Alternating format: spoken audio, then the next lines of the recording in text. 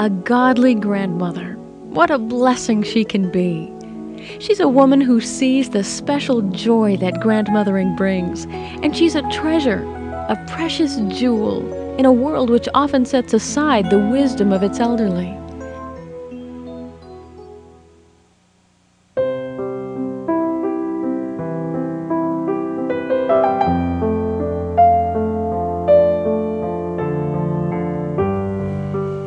I'm so grateful for the privilege of knowing both sets of grandparents. How well I remember those Sunday dinners that we used to have at my mother's parents'. It was always roast beef, mashed potatoes, and chocolate cake for dessert, always beautifully served by a maid in a white uniform. Then on alternate Sunday afternoons, we would usually visit my father's parents. His mother was badly crippled with arthritis, and as we would come up the stairs and into the room, she would always be sitting in the same chair. And I can still remember the way in which she always put her little crippled hand on the arm of the chair, and with great surprise and delight, she would say to us, "Well, for pity's sake." She was so happy to see us. A few years ago, I met a New York policeman who was a Christian. And as usual, I wanted to hear stories. I'm convinced that everybody has a story, if you can just drag it out of them. So my first question to him was, have you ever had occasion to use your gun? Yes, I have, he said. As a matter of fact, I remember a gang rumble someplace in Queens. I found myself eyeball to eyeball with a young man. "Put down your weapon," I said. There was a short pause. He looked me in the eyes. I looked him right back. He dropped his gun. When we got to the station house, we had a conversation, and I said to the boy, "Somebody in your family's a Christian, right?" There was a silence. He kind of looked down, and then he said, "Yeah, my grandmother. I got a grandmother who prays for me." I said, "Well, you go home and you thank your grandmother for her prayers. You could have been a dead man today."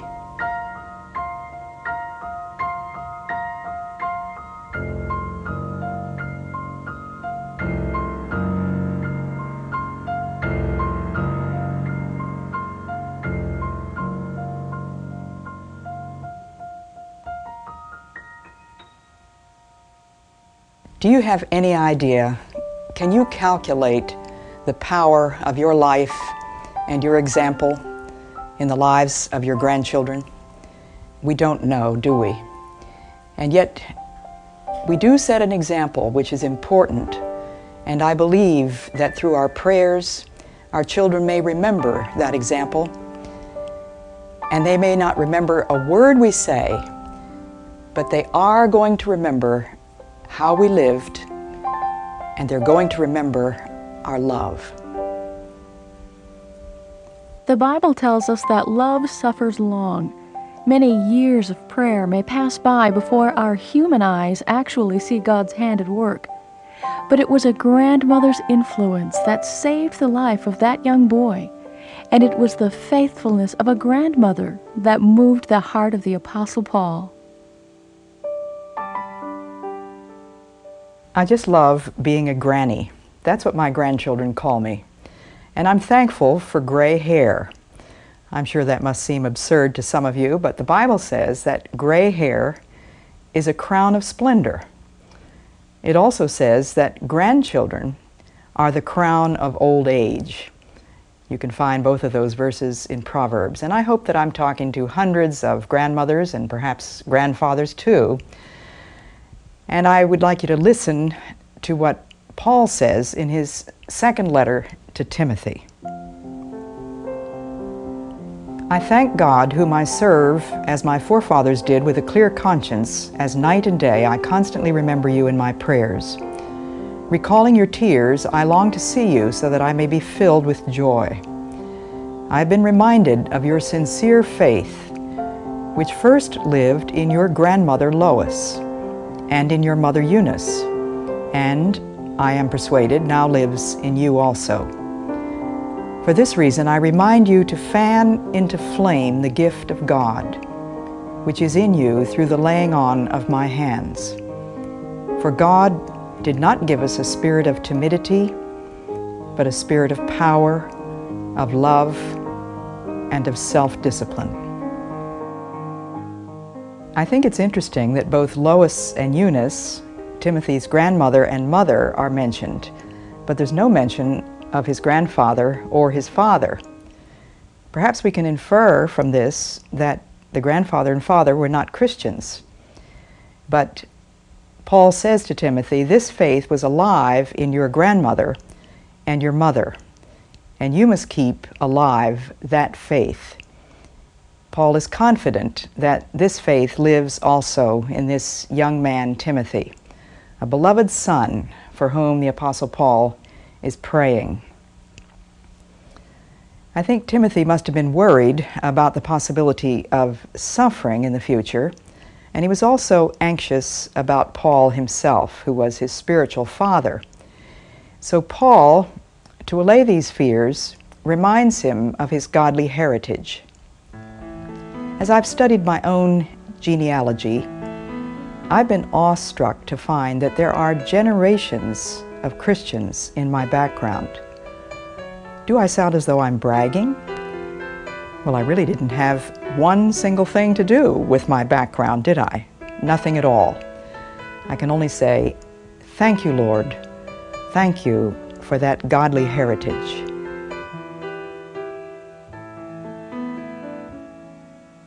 The book of Proverbs tells us that a good name is more valuable than great wealth. A heritage that is cherished is truly a gift from God. We can pass on that blessing if we're faithful to Him, remembering daily our families in prayer.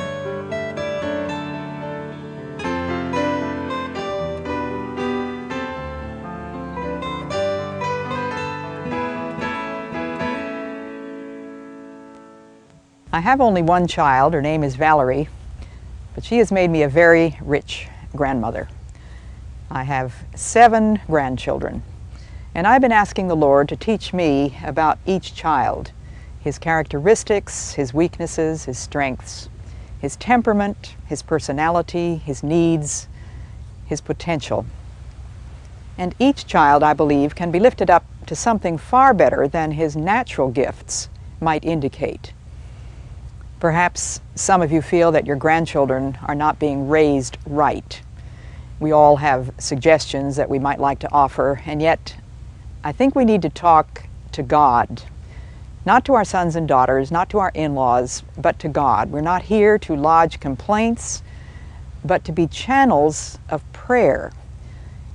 I can't think of a higher privilege or a more solemn responsibility to stand on God's side for these children. Some of these children we might call home children, centered at home. Others are critics. Then there's that small group of children, which one author speaks of, children of privilege, with heaven in their eyes, and a little air of mystery about them. Meditative, quiet, friends of God. These children are often friends of all, loved and loving, and asking very little from the outer world because they have more than enough within. They are classed as dreamers. They really are seers. This author is describing a very rare class of child. I love that thought. Perhaps you have a grandchild with heaven in his eyes.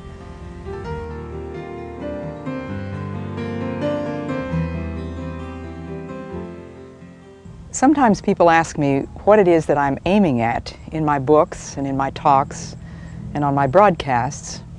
Well, it's one and the same as my aim in life, which is to love God and to help other people to love Him and to lay down my life for that end. Does this concept of loving God seem a little vague to you? Well, I owe a great debt to Amy Carmichael, an Irish missionary to India, who wrote about 40 books, many of which have helped me to understand the practical aspect of loving God. From her book, If, If I am afraid to speak the truth, lest I lose affection, or lest the one concerned should say, "You do not understand," or because I fear to lose my reputation for kindness, if I put my own good name before the other's highest good, then I know nothing of Calvary love. And from the book His Thoughts Said, which is just dialogues between Amy Carmichael and God, His Thoughts said, "I dreamt a distressing dream last night. I was threatened with torture for Christ's sake, but I escaped it. I did not endure." His father said, "When did I promise to give strength and grace in a dream of the night? My grace is for that which is, not for that which may never be." There is a battle being waged in the world today, good against evil, the power of God against the devices of Satan. We choose sides. How great is the need to lift up one another in prayer. How urgent it is that we pray for the children. Prayer is a high and serious business in which we are given the vastly important privilege of cooperating with God in His work here on earth. He calls us to this cooperation. Do you pray about your children's friendships? We've all heard children say, "But my friends all say," or "My friends all get to do this or that." We know how profound the influence of friendship can be. What about praying about the books that they read? A very wise educator said, "Their attitude toward books is an indication of their minds. The very way in which they handle a book is a sign in itself of whether a child is a citizen born or an alien in the world of books." I pray all the time that the Lord will keep my grandchildren from the powers of evil. And I think specifically when I pray for my grandsons that the Lord will keep them from drugs and sex and alcohol and pornography and homosexuality, and that He will give them godly wives in His time.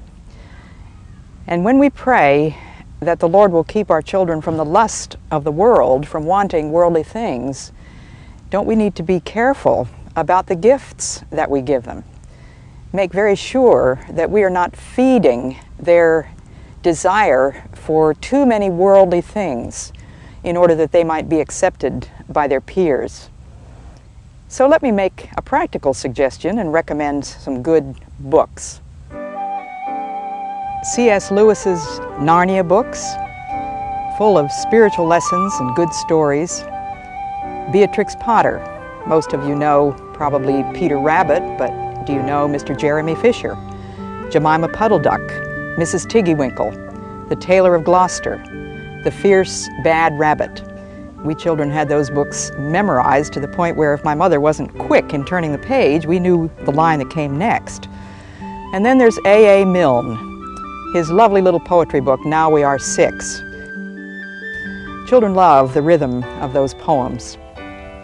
Then there's E.B. White's beautiful books for children, Charlotte's Web and Stuart Little. Patricia McLaughlin's book, Sarah, Plain and Tall, a beautiful story. And then a more recent one than some of those that I mentioned at first, a book called Babe the Gallant Pig, a charming little story about a piglet that was raised by a sheepdog, and he thought he was a sheepdog and behaved as such. That's written by Dick Kingsmith, Babe the Gallant Pig. We grandparents are probably not often asked for our opinions of television or Nintendo. If I were asked, I would certainly recommend that neither thing be in a house where there are children growing up. Think of the books that could be read if television were never watched. But we can pray over the negative influence of these things. Pray that the power of these media will not injure the minds in their most formative state. If we're asked for advice, that's a lovely position to be in, and I think we should give it then tactfully and graciously. If we're not asked for advice, the best thing to do is to keep our mouths shut and talk to God. One of the prayers that I often pray for my grandchildren was written by Amy Carmichael, missionary to India. She prayed, "Father, hear us, we are praying. Hear the words our hearts are saying. We are praying for our children. Keep them from the powers of evil, from the secret hidden peril, from the whirlpool that would suck them, from the treacherous quicksand pluck them, from the worldling's hollow gladness, from the sting of faithless sadness. Holy Father, save our children. Through life's bitter battle, cheer them. Through life's troubled waters, steer them. Father, Father, be thou near them. Hear the language of our longing. Hear the wordless pleadings thronging, Holy Father, for our children. And wherever they may bide, lead them home at eventide."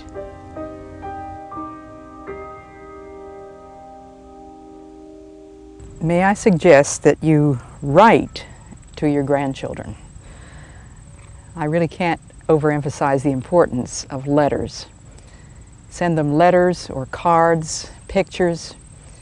Are you going to tell me, well, I can't write very well, my hands shake, my eyesight is poor? Well, there are lots of sweet little cards that you can get, Christian cards, some of them from the Scriptorium in Maryland. And if you just buy government postcards, did you know that you can buy a postcard at your post office for 19 cents? You don't have to put a stamp on it. You don't pay extra for stationery that way. And it's just amazing how much you can get on a government postcard.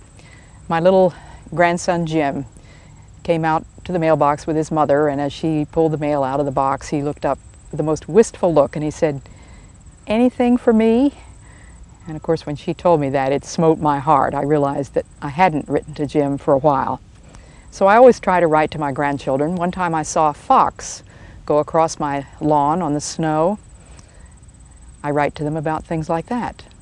We have a great horned owl that comes and sits in the dead tree in front of our house, very often in the full moon of October and April. Can you believe it? It's true. Again and again we've seen that great horned owl. One time I found a mouse in the bathtub. My grandchildren love to hear things like that, and I tell them that I love them. Once in a while I tell them a little bit about Jesus, tell them about funny things that happened on our trips. But even 2 sentences make a big difference to a child. Write to them.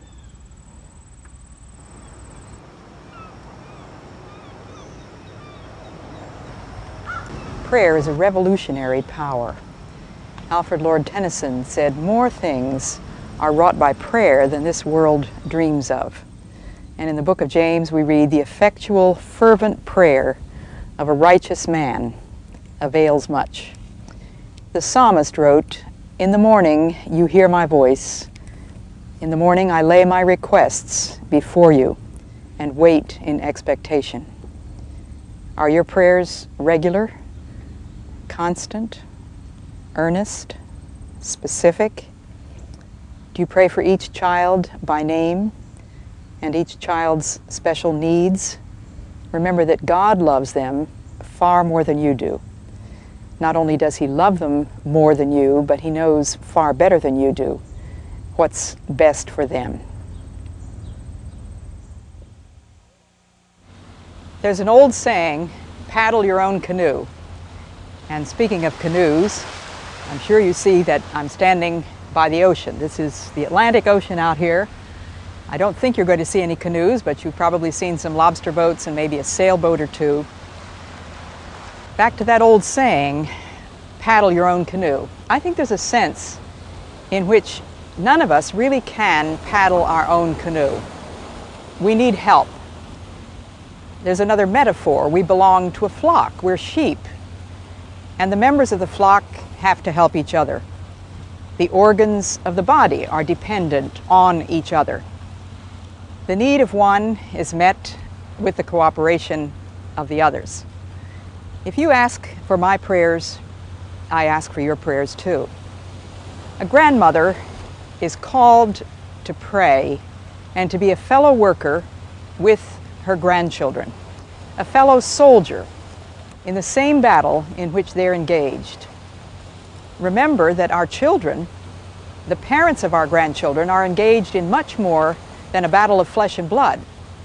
We're wrestling, as Paul says in the book of Ephesians, all of us, against organizations and powers that are spiritual. We are up against the unseen power that controls this dark world and spiritual agents from the very headquarters of evil.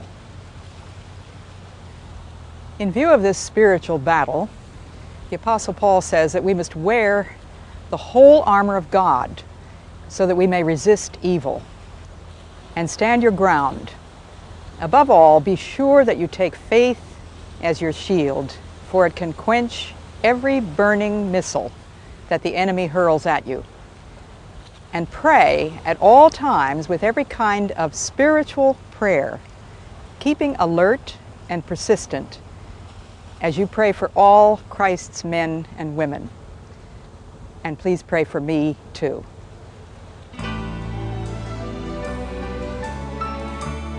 We are to bear one another's burdens. How often have we heard that verse? Yet how often do we fail to support those closest to us? It's all too easy to believe that God will take care of our loved ones, but we are His hands. We must do what we can, when we can, to really help lighten those burdens.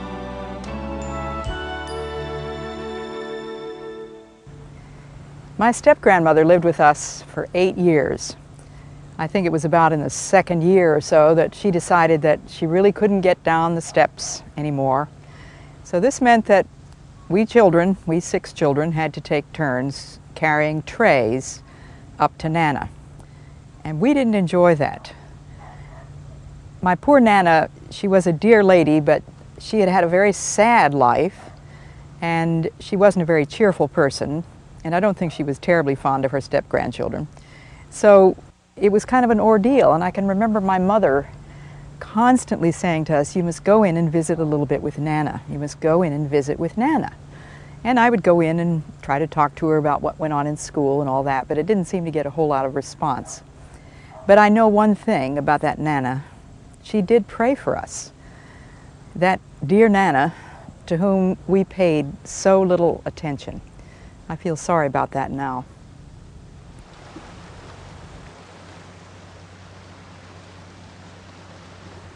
How many times have you heard retired people say that they're busier than they were when they were working? And I actually hear retired people tell me that they don't have time to pray very much. Now, to me, that's really sad. As older women, I would hope that we do have time to pray, that we're not like the grandmother described in this little poem. In the dim and distant past, when life's tempo wasn't fast, Grandma used to rock and knit, crochet, tat, and babysit. Grandma now is at the gym, exercising to keep slim. Now she's golfing with the bunch, taking clients out to lunch, going north to ski and curl, and all her days are in a whirl. Nothing seems to stop or block her now that Grandma's off her rocker.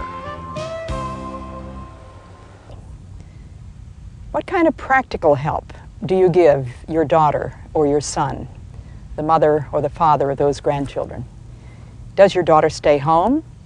If so, do you encourage her to do that? Is your son the sole financial provider for a family? That is a tough job for men, and my heart goes out to men. I meet men who are scared to death to marry because they are afraid that they wouldn't be able to support a family. I had a wonderful letter from a wife whose husband is a seminary professor. You know he doesn't make a lot of money.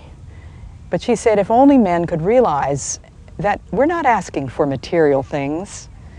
What we want is love, a stable home life, the privilege of being mothers and able to stay home with our children. If there's an emergency, of course, we're willing to sacrifice, we'd be willing to pitch in and help. But those men need all the help that they can get from us, the grandmothers.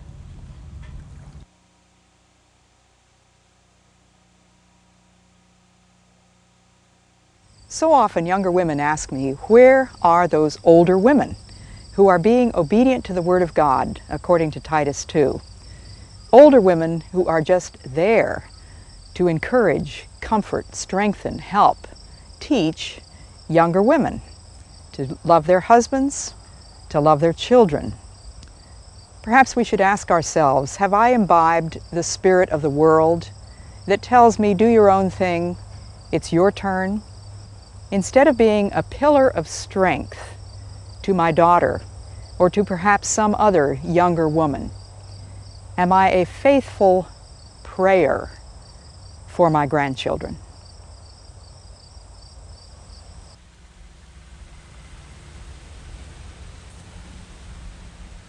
In Amy Carmichael's little book, If, she wrote, if by doing some work which the undiscerning consider not spiritual work, I can best help others, and I inwardly rebel, thinking it is the spiritual for which I crave, when in truth it is the interesting and the exciting, then I know nothing of Calvary love. I'd like to repeat that.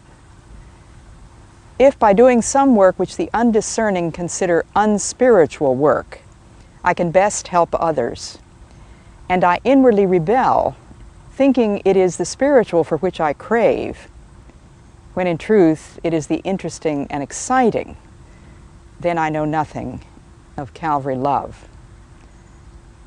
Let's not get too highfalutin in our old age. Let's be willing to do whatever needs to be done. I always think of dear old Mrs. Kershaw. She was sort of a surrogate grandmother to us. A dear old widow lady, poor, almost stone deaf, lived alone in a great big old rackety-packety house, almost devoid of furniture. Hardly ever saw her son, who paid no attention to her. But my mother somehow found her, and Mrs. Kershaw needed us, and we needed Mrs. Kershaw, and she used to come and work for us. We would always have to go and pick her up in the morning, and I was one of those who would go at times. And we found a sign on the front door that would say, "Please come in, I am home." Of course, she couldn't hear a doorbell, she couldn't hear a knock. So we would open the door, walk through the house until we found her. Usually she would be sitting there quietly in a rocking chair waiting for someone to pick her up. If it was I, she would look up with this sunny smile and she would say in her rather strange voice, "Oh, it's the daughter." She always called me the daughter. When we got into the car, no matter what kind of weather it was, she would say, "Oh, such a nice day. Gives folks a chance to do what they want." When she came to our house, she did spiritual work. She ironed, she made brown sugar cookies, gallons of applesauce, she washed, she cooked. Do you question my term, spiritual work? It's important in the kingdom of God. And I believe that Mrs. Kershaw did that for His glory, and she blessed our family.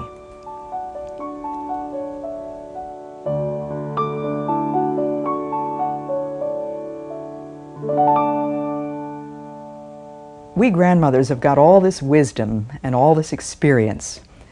The great question is, what are we supposed to do with it? Not very many people want to hear about it, but my question, a serious question, is what does God want us to do with it? I had a conversation with a lady who said, "I'm an available woman." Well, I liked that term, and I said, "What do you mean by that?" She said, "I'm available when people need me. I have time to read my Bible, time to pray, time to counsel with other people." And I thought, you know, so often the retirement years present us with what I think are serious temptations. The temptation to idleness, to self-indulgence, to pampering.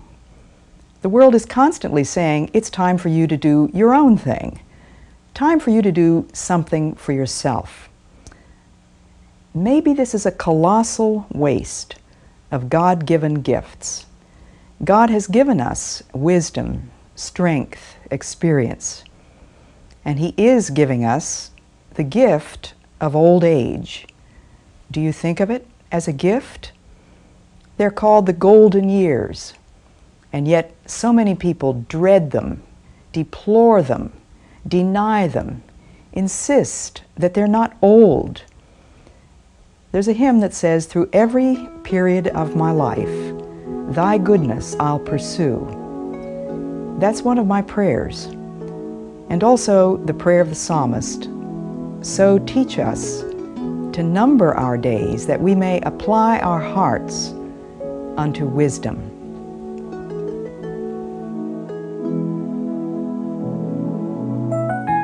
A grandmother's influence. It can't be measured, but someday it will be revealed. We'd like to thank you for watching Forget Me Not, A Grandmother's Influence. If you've been inspired by Elisabeth Elliot, we'd like to invite you to join her each weekday for the radio program Gateway to Joy. It's 15 minutes of biblical counsel designed to encourage you in your daily life.